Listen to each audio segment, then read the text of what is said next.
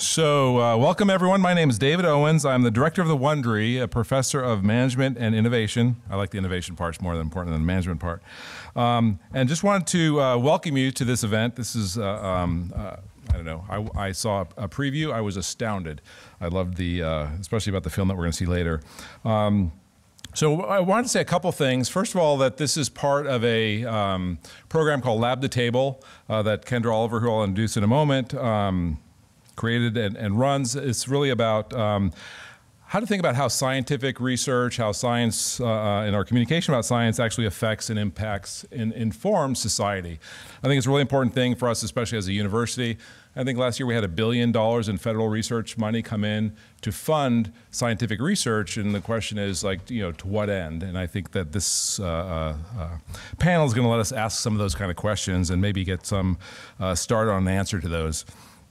The panel discussion that you're about to see is going to be about the intersection of AI, filmmaking, the art of conveying complex scientific concepts to people. Obviously, AI is a hot topic. Think about the writer's strike, you know, that just happened. Think about the use of AI in movies.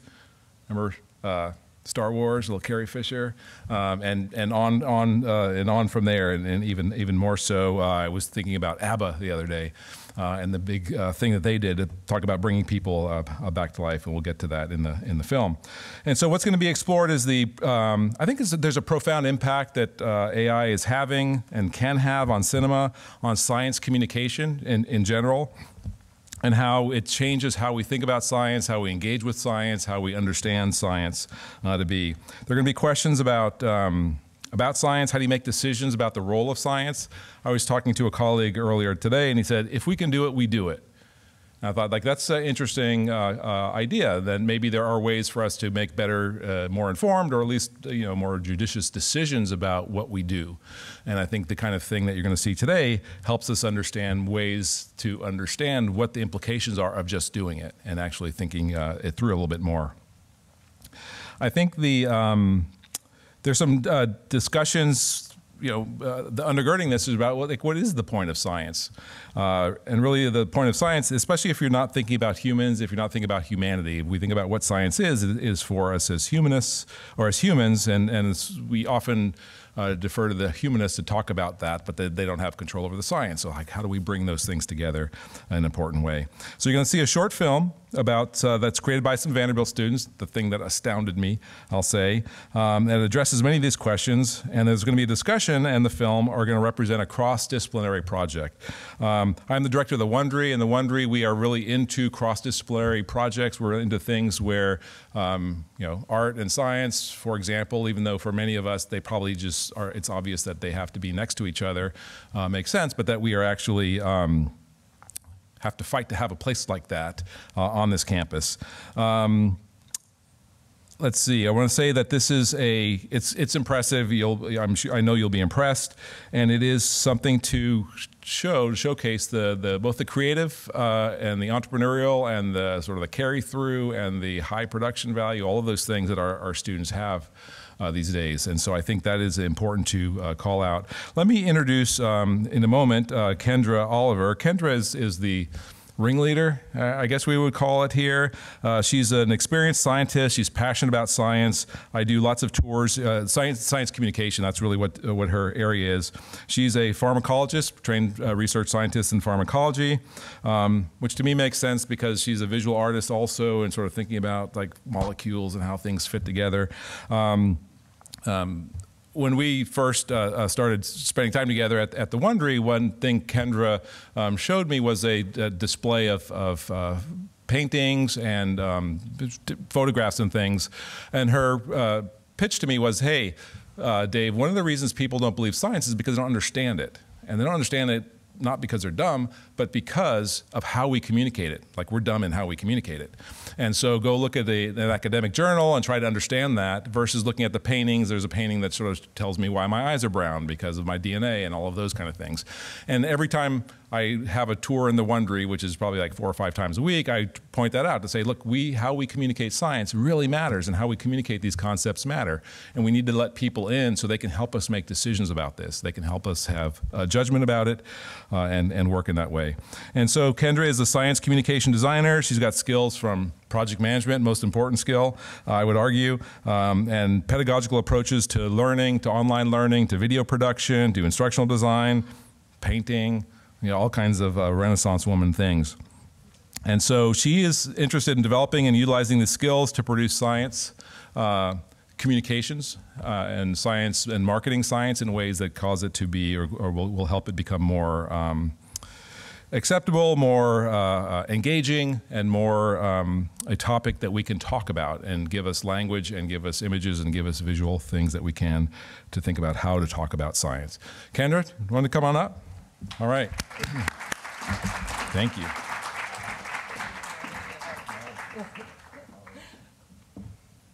Well, thank you so much, Dave, for the introduction. My name is Kendra Oliver. I'm an associate professor in the Department of Pharmacology and Basic Sciences, and I've had the incredible opportunity through the School of Medicine Basic Sciences to again explore, and through the Wond'ry and through various groups on campus, explore cross-disciplinary projects.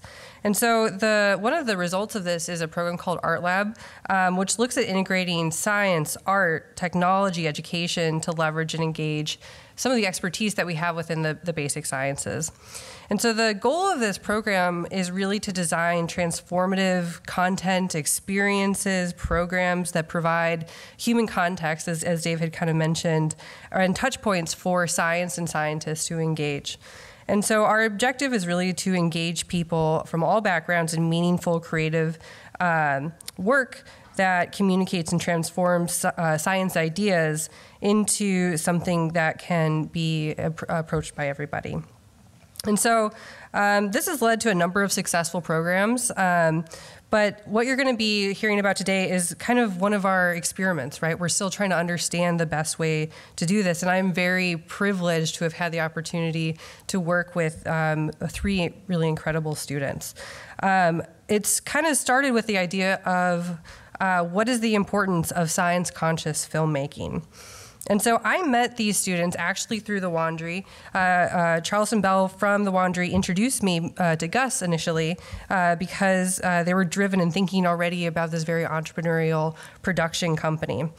And when they first came to me, I'm like, I don't really do films. I do some website design stuff. But by the time I saw their first 2 films, I knew that I needed to figure out a way to work with them. It was just so impactful.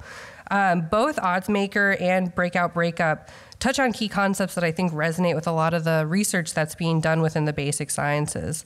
I mean, things from addiction to anxiety, mental health, gambling, and more.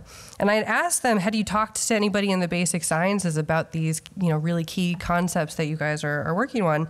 And they hadn't really talked to any researchers. And that's where I saw the opportunity, basically to, let me have the opportunity to work with them.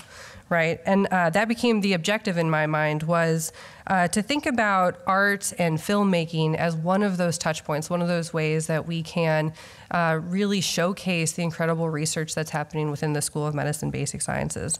And so with that, I'm going to go ahead and ask the panelists to join us on stage, and I will turn it over to Gus, who will continue with our panel discussion and kind of set up the film that you're about to see.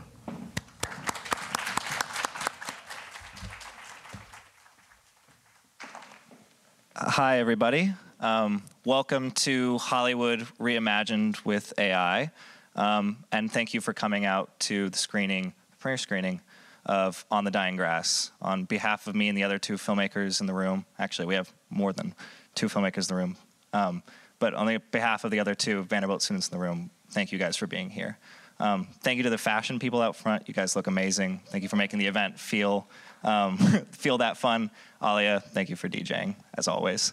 I have 3 amazing Vanderbilt professors here on stage. I'll have them introduce themselves, but these are people thinking at the forefront of what AI is going to do to the world, to academia, but to the world, from entertainment to what does an emergent technology mean ethically for all of us. So I'll have them introduce themselves.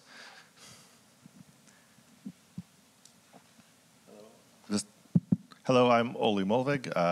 I am a humanist who works at the intersection of the sciences, technology, and the humanities. I do so through the departments of history, cinema, communications and science and technology, the wond'ry, where I run the emergent technology lab, and run a number of courses on topics like AI and society. So this could not have been a better fit, thinking about how this movie thinks, displays, communicates, and I've had hours of wonderful conversations with Gus and his colleagues on these very topics. I'm David Thorstad. I'm a faculty member in the philosophy department here. I think a lot about normative issues raised by artificial intelligence, some of the new opportunities we can bring actors alive, and also some of the challenges, bias, transparency, explanation. And I think about bounded rationality, so what it means to be limited in the way that humans are, and I think about whether or not machines are limited or maybe less limited in some of these ways. Hi, my name is Claire Sisko-King. I'm an associate professor in communication studies, and I'm chair of the Cinema and Media Arts Department. I am a critical cultural scholar of cinema, media, and visual culture, and my most recent book is on celebrity culture. So I am particularly interested in that part of the film that we're going to get to watch together. Awesome, thank you guys. So we're going to have this panel basically as a lens to look at AI and the entertainment industry and entertainment in general, but a lens to this film called On the Dying Grass. On the Dying Grass is about a lot of things. It's about, like at a very surface level, what is it going to look like when Hollywood, I mean they already are, but when Hollywood is able to bring back actors who are no longer here anymore. Like what are the ethical implications when you can see a movie and Marilyn Monroe is back on screen? What does that mean for the entertainment industry? What does that mean for us? It's about human connection, too. Like when a son loses a father, what does it mean to have the father back in that way? It's about regulation. It's about responsibility. It's about a lot of things. But I just read an article from The Economist last night. Dad, thank you for the login information. It was awesome. It was like right on the nose what this film is about. It's how is the entertainment industry going to change? How is fame going to change with AI?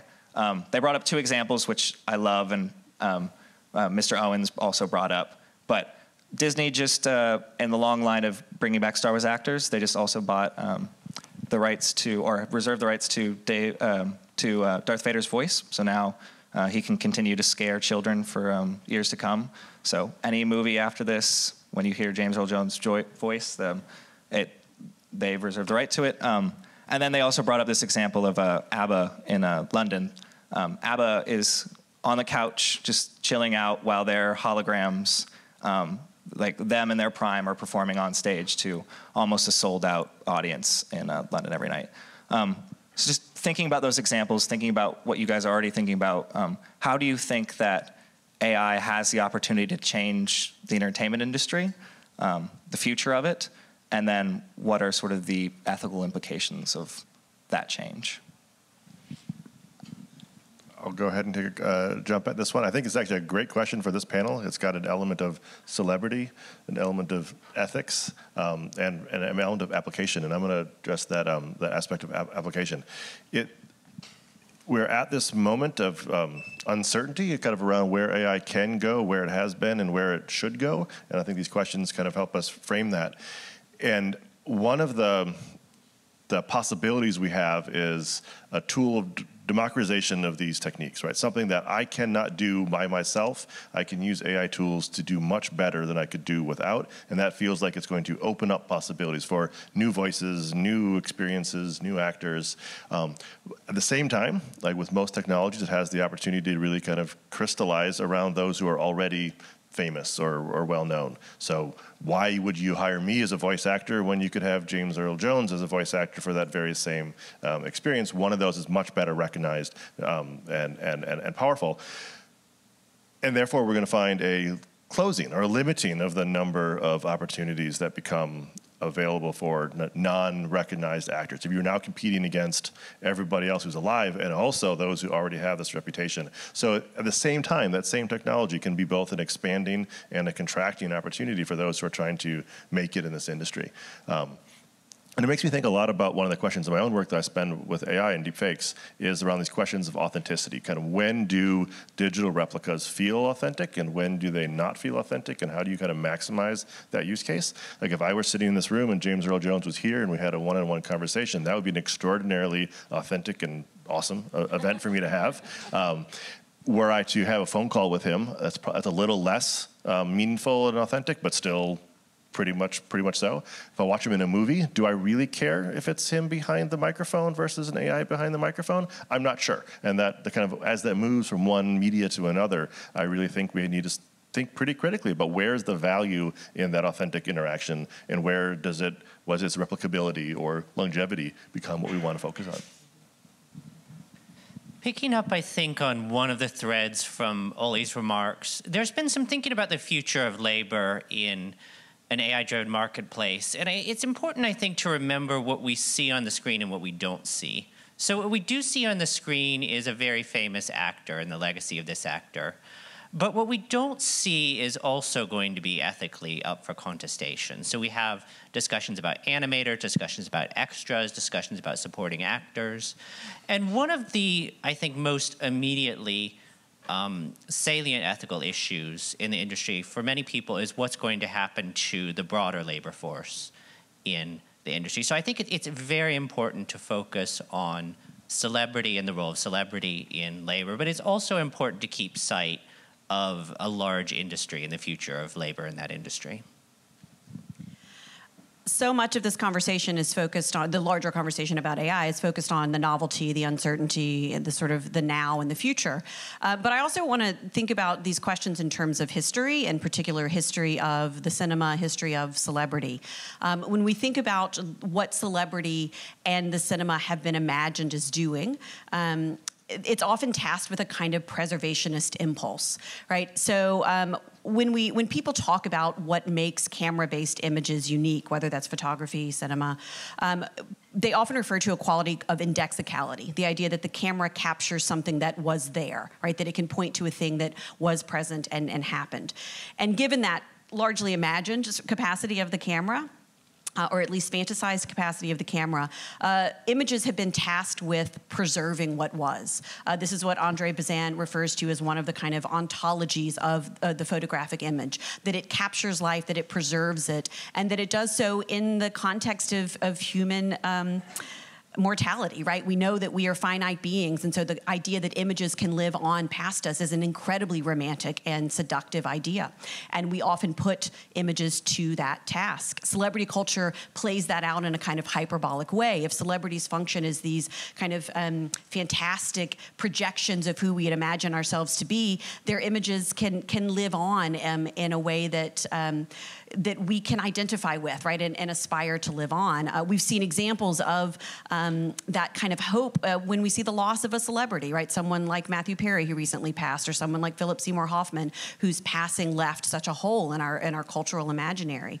And so in some ways, it's interesting to think about how AI is not offering a new way of thinking about film and celebrity, but is animating tendencies that have been there since the inception of the medium and since the inception of the star system. And as you'll see in the film today, it is so much about how AI can take up these preservationist impulses. But one of the ethical and technological, and I think also sort of labor questions, relates to that notion of indexicality, right? That AI puts some erasure around the concept of the index, because now there are questions around what was there before. The AI can generate newness out of data that it aggregates from hours and hours and years of images and footage, but then it's generating something that's not necessarily tied to that historical past. And so I think that we're really today being asked to think about questions of historicity as well as these important questions about futurity that always get raised around AI. I really liked Professor Thorsted bringing up like the other side of the entertainment industry's labor market. Like, we're thinking this film is very much about a very famous celebrity, like Elijah Evans, a Harrison Ford-like figure. Like, imagine if Harrison Ford died 4 years from now, what we as like an audience would want or feel about Harrison Ford passing. But there is, on the flip side of that, the entire like apparatus behind the entertainment industry, the actors who want to be Harrison Ford one day, the production crews behind all of these things that may or may not be having jobs that were previously there before. One of the funny things that The Economist brought up was that the strikes that had just ended, very much so, some of the bigger name Hollywood actors were also freaking out about AI. They were like, this could replace me in a lot of ways. Well, The Economist argued they shouldn't be the ones freaking out. Like, if you think about AI and who might benefit the most from this in the entertainment industry, it's the Taylor Swifts of the world. And why is because the only reason Taylor Swift may not be making as much money as she possibly could, and she's making a lot of money, but it's because she's not able to be present in every arena in the world at once. And ABBA shows, if you have the technology to be able to do that, Taylor Swift may feasibly be able to be on every screen, every theater, every arena in the world at once. Leonardo DiCaprio could be in feasibly 5 movies a year if it's an AI version of Leonardo DiCaprio. Marilyn Monroe might be there in 7, 8, 20, and she's no longer there anymore. So it's also this question bringing up of entertainment is a winner-takes-all economy when it comes to actors. Does AI exacerbate the winner-takes-all nature of it? Like, does it just make this feedback loop where I don't want a new star anymore because Taylor Swift is still there and Marilyn Monroe has always been there, and those are the people that I want to be on screen? Or do you think that everyone in entertainment is already sick that Marvel's made their 30th, 33rd movie and Indiana Jones really, really tanked, and maybe I don't want to see Harrison Ford anymore? Like, I'm curious to feel when Harrison Ford dies, does the audience want him back? Like, the studios will respond, but like, what is your guys' impression of, is it a case-by-case basis? Like, do we want those stars to live on forever? Or is there something human in us where we're like, we're okay with letting them die? Are you okay Yes. letting Harrison Ford die, Oli? Poor Harrison. I don't know how to answer the we in that question. Clearly, there's going to be communities that will definitively answer no, we're done, and others that will be incredibly enthusiastic. The scale of those communities will be the market choices that need to get made. I expect there will be oversaturation. I mean, AI is one opportunity for AI is to lead to oversaturation pretty quickly, and we'll need to figure out what we deal with that. And we've done that before. I mean, there's certainly been going from print to movies to television and radio and so forth. We've had these moments where new technologies allow for an amplification at a different scale and a different cost structure and so forth. And I expect this will average out to something along those lines. But that question about, do we want to have a winner-take-all economy? So much suggests that's where we'll end up, regardless if we want that to be the case. But this is a novel enough area that there could be choices that are made, if that is the kind of the general consensus, that we don't want to exacerbate that further, that we want to lean into these as new tools that allow new types of creators to make a broader variety of options. On the other hand, market dynamics have often led to consolidation and a kind of winner-takes-all mentality. But there are definitely examples in some industries where it's much more exacerbated around a few winners and a whole lot of losers. In other areas where there's a much broader spectrum. And I personally would prefer that latter one, but I don't know how many people agree with that. I mean, the market suggests that we really like celebrities.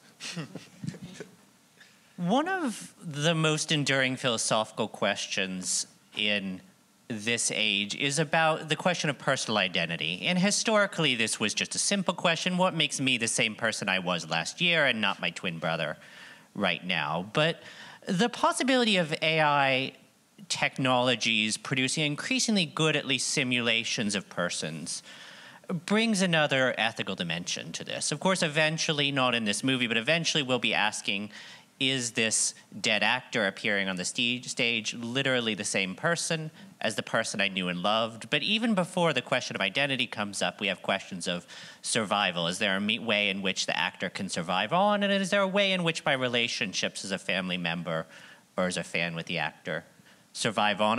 One of the most interesting aspects, I think, of this film is you'll see a split between different characters in their relationship to the actor. You'll see some family members who think that it's actually possible to have an ongoing, meaningful relationship continue with this person on the screen.